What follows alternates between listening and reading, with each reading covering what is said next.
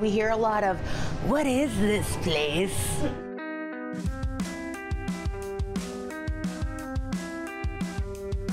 We're in Black's Bodega in the heart of the warehouse district. Owned by Courtney Blackmore. Owner, proprietor, HBIC, block mother. There's like a lot. There's a lot of titles. Including Bodega Lady. I really didn't know what I was doing, but I was like, let's give this a try. She opened Black's in 2017. Trying to make a place that, I would go to. Just months after Harvey wreaked havoc on the warehouse district. The entire neighborhood is the hidden gem. With the help of operations manager Annie Gonzalez, we've got a really fun vibe. It's a homey vibe.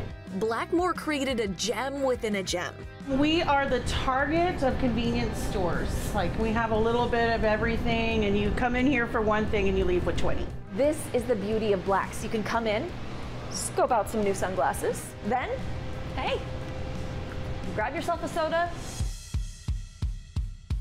or whatever else you want in here. You can get a, Def Leppard t-shirt and some Cheez-Its, or a 6-pack of beer and some like cool enamel pins or a record.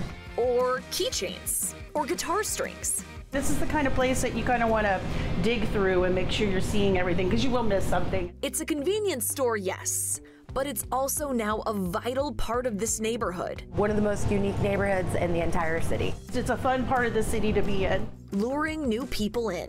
It's fun. Every day we get to see the neighborhood through new and old eyes. I hope they have a good time, they find something that they love forever, and they think about the time they were at Black's Bodega, and hopefully they'll come back. Reporting in Houston, Brandy Smith. It gives me kind of like a little bit of purpose. KHOU 11 News.